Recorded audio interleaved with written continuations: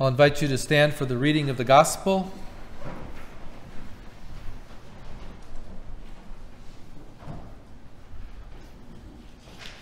John chapter 14, verses 23 through 31. John chapter 14, beginning at verse 23. Jesus answered him, "If anyone loves me, he will keep my word, and my Father will love him, and we will come to him and make our home with him. Whoever does not love me does not keep my words, and the word that you hear is not mine, but the Father's who sent me. These things I have spoken to you while I am still with you, but the Helper, the Holy Spirit, whom the Father will send in my name, he will teach you all things, and bring to your remembrance all that I have said to you. Peace I leave with you, my peace I give to you. Not as the world gives do I give to you. Let not your hearts be troubled, neither let them be afraid. You heard me say to you, I am going away, and I will come to you. If you loved me, you would have rejoiced, because I am going to the Father, for the Father is greater than I. And now I have told you before it takes place, so that when it does take place, you may believe. I will no longer talk much with you, for the ruler of this world is coming.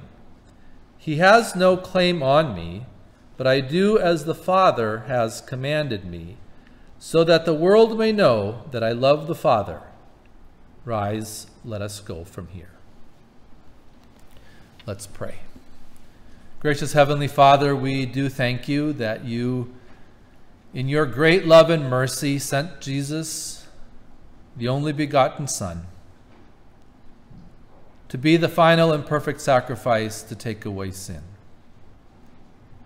Thank you that in this great demonstration of your love, you come to us to give us also peace and joy. And so now we ask that your Holy Spirit would indeed open your word to us, because we ask in Jesus' name. Amen. You may be seated.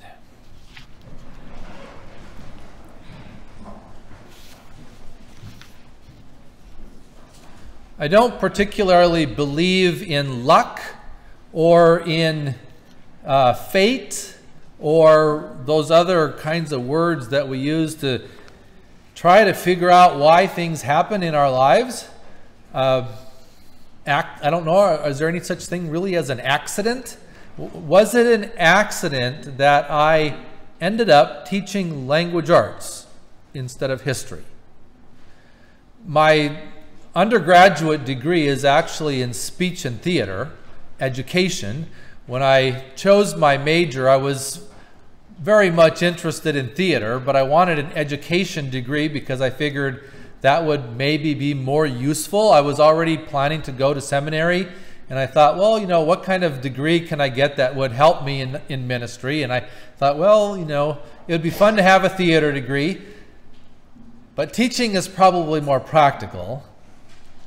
And then I discovered that at the university that I went to, I couldn't get a degree in theater education alone. It had to be speech and theater. So there were enough credits in that process so that when I was led into education, I had enough language arts credits, English credits, that I could change my teaching credential from speech and theater to English. I also had enough credits in history that I could have taught history, and I don't know why was it. It just worked out.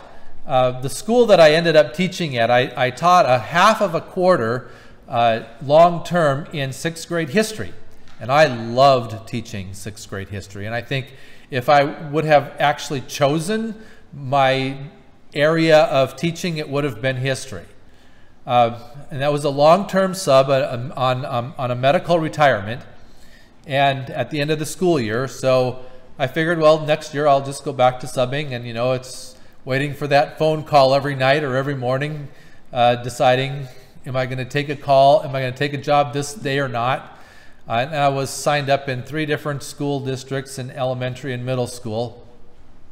And 2 days before the new school year started, the principal at the same school where I had done the long-term science or history class called me, and she said, one of my sixth grade English teachers, we had 3 sixth grade English teachers at that school. One of my 6th grade English teachers' husbands just got transferred to New Mexico, and she's decided to go with him. And I need a long-term English teacher. So I said, okay, I can do that. Well, state of California had just gone to a 20-to-1 ratio in elementary, first, second, and third grades, which created an incredible teacher shortage. And they were not able to find somebody to fill that position in the first 2 months I was there. So I said, you know what, I'm doing the work anyway. Why don't you just hire me full-time? And they did. And then I had to work on getting my California credential, and things worked out fairly well. So that's why I ended up teaching English. Although I had taught English at a private school previously. All of that to say that through that process of teaching English, I have become more and more of a word lover.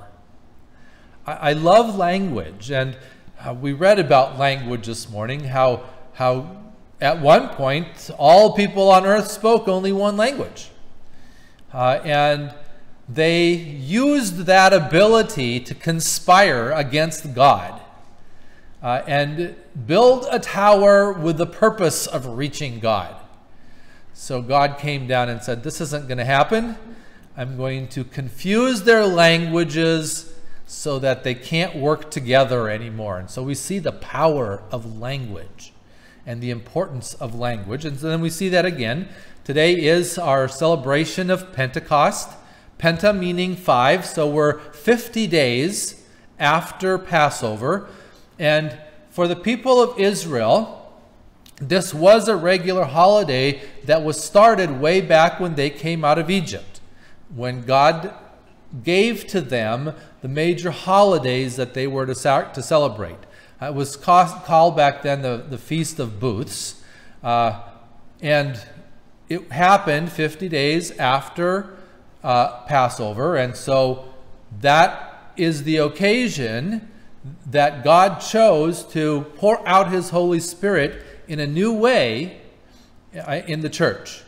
And that is why all of these people were gathered in Jerusalem. There were people from the whole known world that had come back to Jerusalem, Jews who had gone Northern Africa, Southern Europe, probably mostly for commerce. It's kind of the same thing today. When you graduate from school in Enderlin and you don't want to stay in Enderlin, where do you go? Fargo, Bismarck, Minneapolis. You go to the city, to where there's work. And that's the same thing that was happening back then. People weren't staying in Israel because maybe the economic opportunities weren't as good. And so they were traveling and they were moving and they were settling all over Northern Europe and Northern Africa and Southern Europe. But they would come back to Jerusalem 3 times every year. And Pentecost, or the Feast of Booths, was one of those occasions. And then there were also people who had heard about this faith and though they had grown up in some other religion or culture, had become Jews also. We call them proselytes. And they had chosen to take on the Jewish faith, and they also were in the city of Jerusalem. And so there were people from all over the known world who had come to Jerusalem to celebrate this feast. And there are suggestions that this was some feast. It was a party. It was great rejoicing, and there was a lot of food and drink, and just a religious party, but a party nonetheless. And God then used that opportunity when there were people there from all over the known world to pour out his Holy Spirit in a new way on his disciples and on the church. And from there, grow the church. The disciples then began to realize, as they received the gift of the Holy Spirit, what Jesus was truly all about. And certainly they would have remembered back. And I suspect that John, as he later wrote the gospel, had all of these things in mind. And we read in our text today from John 14, the promise, where Jesus told his disciples as he was preparing them for his death, but also for his ascension, for his leaving earth after the resurrection, that the Helper, the Holy Spirit, whom the Father will send in my name, will teach you all things and bring to your remembrance all that I have said to you. I suppose there's a little bit of artificiality in using, although I really like using what we call the pericope texts. We have kind of a pre-assigned series of texts that run in a 3-year cycle. And so the text that we have today from John 14 might feel slightly artificial. It does have this promise of the Holy Spirit in it, which applies to our day of celebration, celebrating the Pentecost. But what else do we do with this text? Because it picks up the story kind of halfway through, and it doesn't feel like it's, like there's a good flow to it. And so what do we do with it? And yes, Pete, 3 points. 3 words. And I was gonna try to figure out how to do this without saying 3 words, and I could have done that. But you can look in your bulletin and you can look on the screen and see that there are 3 terms that are prominent in this text that I think are words that we have to look at carefully. These are words that are easily misdefined and misunderstood. And if we're going to understand our relationship with Christ properly, we have to understand these words and what they really mean in the context of the relationship that God wants to have with us.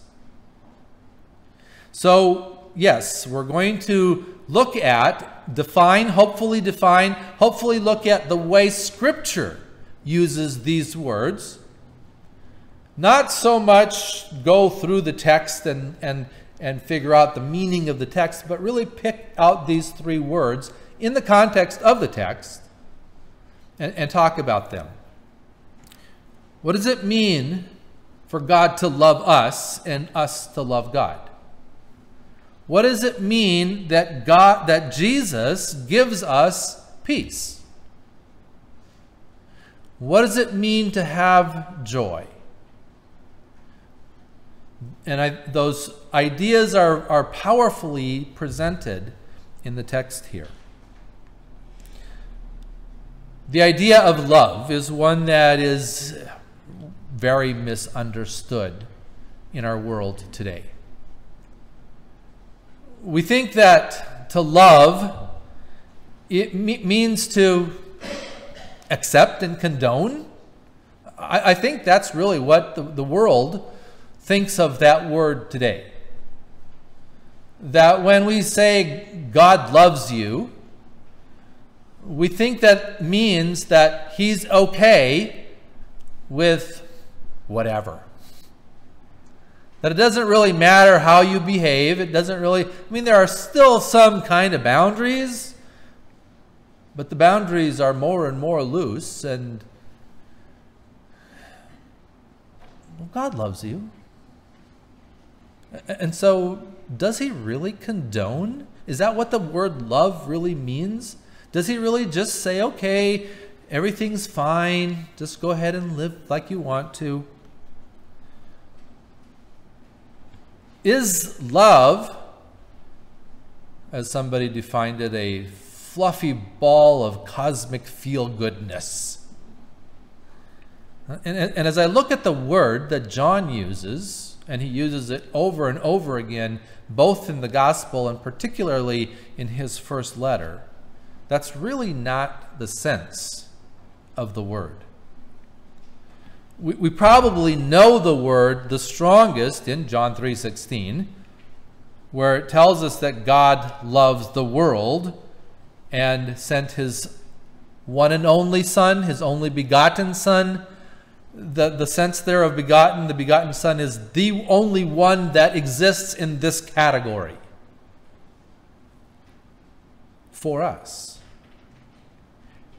And the exhibit of that love is not that he simply condones our lives, but instead that he sacrifices himself and takes on himself the punishment we deserve for our sin. That's what this love really is. It's not saying, I like you. It's not saying you're okay. It's not saying, whatever, go ahead and be happy. That's not what that love is saying. That love is saying sin has separated us from God, and the only way that we can be brought back to God is for a death to happen. The consequences and results of sin is death. And a death must happen. And that death is an eternal separation from God. And if there is no death, then there is no justice. And God is a God of righteousness and justice. So when it says that God loves us, what it really means is that he steps in and takes the death on himself that we deserve because of our sin. Because he understands and knows and really designed that to be the only way that we could have life. Because then God loves us in that way and sacrificed himself in that way, it's really beyond my human finiteness to really grasp what this means, that God gave up himself for me to become my sin and to die my death. But that's what he did. And when we look at the text in Philippians, that Jesus did not consider equality with God a thing to be grasped.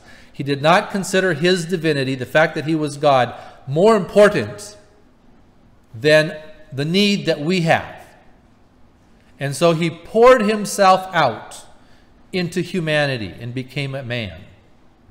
So in that sense, we just have these words that we can put it into, that he gave up himself so that he could take us on himself and die the death we deserve. So because he's done that for us, then we can do that also for him. In his first letter, he says that we don't love God first, but that God first loved us.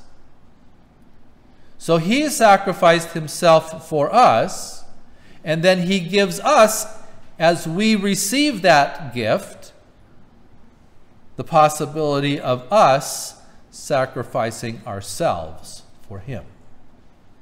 And the way that we do that, the way that we show our love for God, is in keeping his word.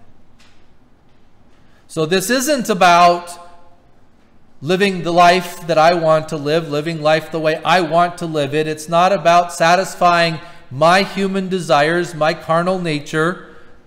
It's about hearing his word, letting the Holy Spirit remind me of his word and teach me his word and have a proper understanding of what love really is.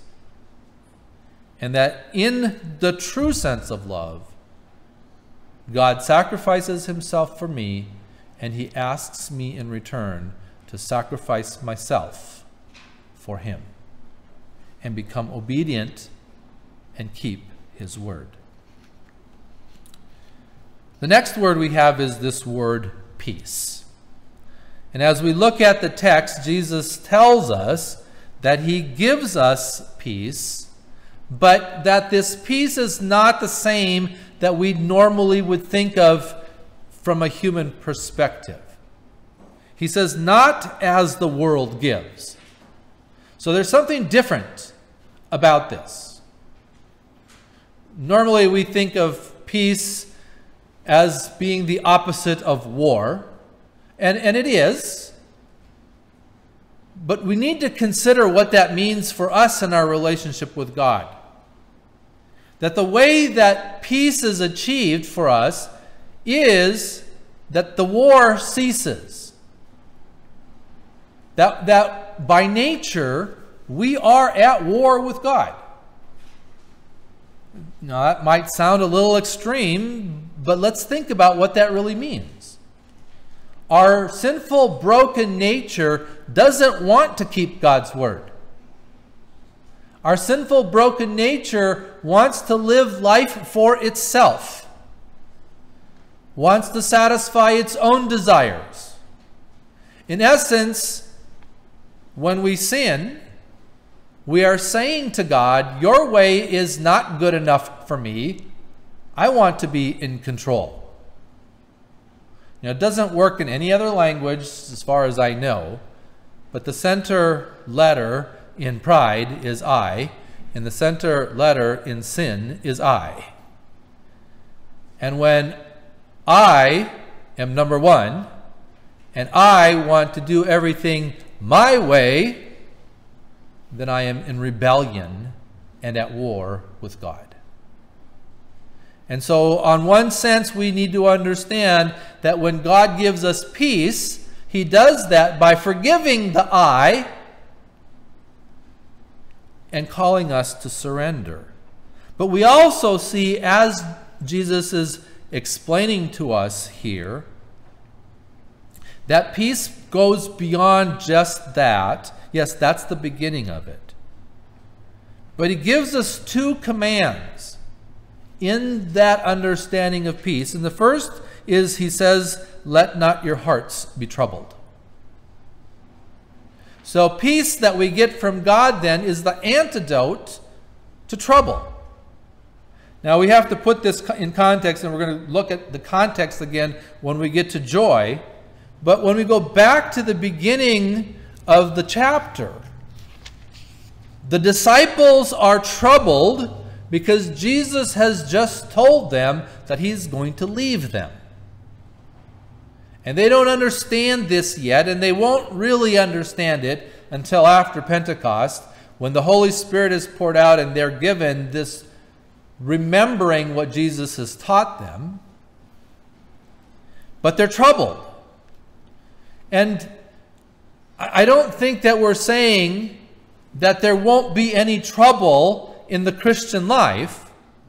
But what we are saying is that this thing that God gives us that we call peace allows us, strengthens us, encourages us to walk through life not needing to fear trouble, not needing to let the cares and the worries of the world overtake us. That doesn't mean they're not going to be there, because we still live in a broken world. And we get sick, and we have accidents, and we grow old, and our minds go away, and all the different things that we struggle with are still going to be there. But because Jesus has given us peace, we can understand that those things don't have to overcome in our lives, because we have a greater purpose and a greater vision of what life truly is. he also says that we don't need to be afraid. And there are a lot of things in life that can make us afraid. And I kind of came to a conclusion as we were studying Romans, and Holly and Jim were talking about this idea of eternal life, that it's kind of a foreign idea in our world anymore, and yet there's fear. And I don't know, do young people, do you fear death? Or are you so far from it that it doesn't scare you? Do you fear the consequences of sin? Do you fear, and by consequences of sin, we really can talk about that on two different levels. That yes, there are specific things that happen in our lives when we sin. When we disobey mom and dad and go out and do things that are wrong, there can be specific immediate consequences. But on a bigger scale, the fact that we have trouble is because sin simply is in the world, and the world is broken. And yet we don't have to be afraid of any of those things, and we don't have to be afraid ultimately of death, because death will come to all of us unless Jesus comes first. But if we have the peace that we receive because of God's love, then we can live confidently and not be afraid. And then there's joy. And I hope I'm not stretching this too much, but Jesus said to his disciples, if you loved me, you would have rejoiced. And so I think in there is the gift of joy and the call to joy. And again, we're looking at the context here. That Jesus is announcing to his disciples that he is going to return to the Father. We go back to the beginning of the chapter, and Jesus is telling them that he's going to the Father's house, where he is going to prepare a place for them, and that when the place is ready, he's going to come back and get them. And if they would understand that, there would be joy. And so that is what he is saying to us. Now, he's gone back, and he did that a couple thousand years ago, and we are hopefully waiting with great anticipation. He said, I'm going to the Father. Why? Because he's going to prepare that place for those who believe in him, for those who have truly experienced his sacrificial love, for those who have received his peace. And so that we then can live in the joy of knowing that he's coming back for us. And then this last little piece that he said to them, I have told you this so that you may believe. And then we're brought back to this whole idea of believing. That all of this is ours. The love of God and the peace of God and the joy of God is ours when we put our complete and full confidence in his promises. Now, we can't do that on our own. We don't have the inborn capacity to do that, but he gives us that as we hear his word. He gives us that as we come to him in baptism. He gives us that as we gather at the altar to receive the broken body and the shed blood of Jesus. We call the word and the sacraments the means of grace. The channels, the avenues through which he creates faith in us, so that we can put our complete confidence and trust in his promises. So the disciples saw him, heard his predictions about his death and resurrection, and saw those, and they've shared that with us. They also heard his promise, as we have heard his promise, that he will return for us. And we are told that all of this has been told to us so that we too can believe. So that we can live in this sacrificial love of God. So that we can have the peace that carries us through our troubles and fears, and so that we can have a joy in knowing that we can be in this relationship with God. Gracious God in heaven, we do thank you for your love and your mercy. We thank you that you call us to be yours, to live in you as you live in us. And we ask that your Holy Spirit would continue to be our teacher and our empowerer through life. We ask in Jesus' name, amen.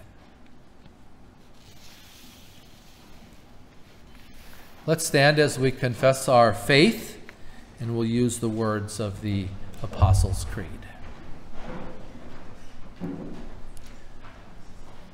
I believe in God the Father Almighty, maker of heaven and earth, and in Jesus Christ, his only Son, our Lord, who was conceived by the Holy Spirit, born of the Virgin Mary, suffered under Pontius Pilate, was crucified, dead, and buried. He descended into hell. The third day he rose again from the dead.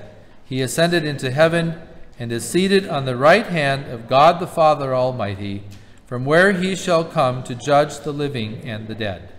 I believe in the Holy Spirit, the holy Christian Church, the communion of saints, the forgiveness of sins, the resurrection of the body, and the life everlasting. Amen.